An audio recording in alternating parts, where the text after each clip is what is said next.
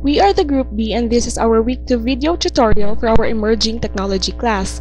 So this tutorial will teach us how to create a web-based 3-tier architecture using JSP. So to start with, open your NetBeans IDE. So in our case, we use the latest version of NetBeans, which is the 7.0 version. So now, let's create a new project, Java Web Application. Click Next. You may change the project name. So we change it into Group 2. You may also browse for the location of your project. And now, you may click on Next. We have here the Glassfish Server 3.1. And now click on Finish. So let us try run the project.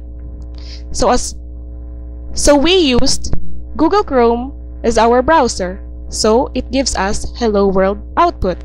Let's go back to our IDE. So you can edit or you can add information of your own choice.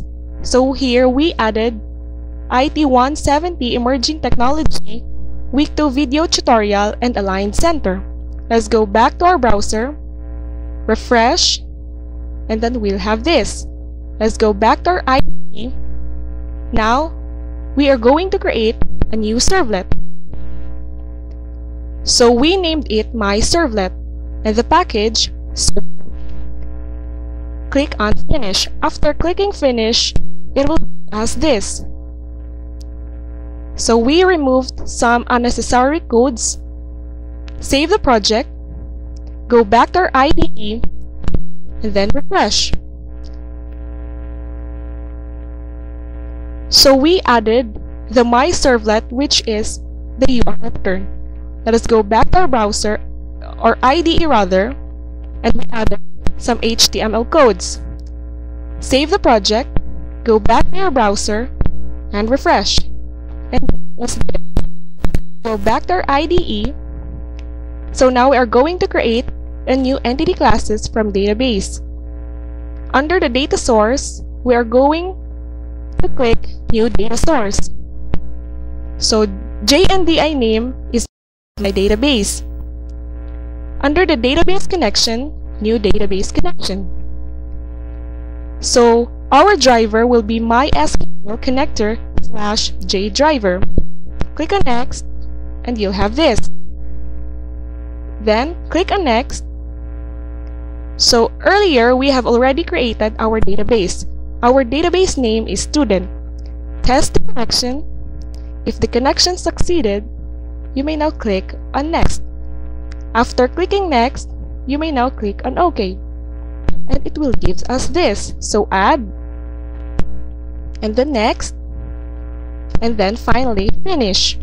So we have this now. To get rid of these errors, we are just going to add import for persistence unit, and same as through with the EMF.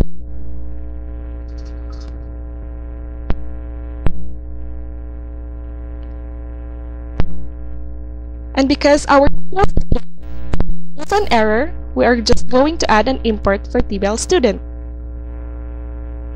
Let's go back to our browser, refresh, and then we have here the table containing ID, last name, first name, and all the data on our database. Let's go back to our IDE, and this code will give us the word sort by in our web page. For us to be able to sort or to add a table in our web page, just simply copy the code, paste it under the private void sort ID, and then to get rid of those errors, we're just going to copy print writer, and then add throws, save the project, go back to our browser, refresh the page, and we'll have this. So, same as through with our last name and our first name, just simply copy the codes. Let us go back to our browser. So if you're going to click on the ID, it was the table sorted by ID. Let's go back to our browser,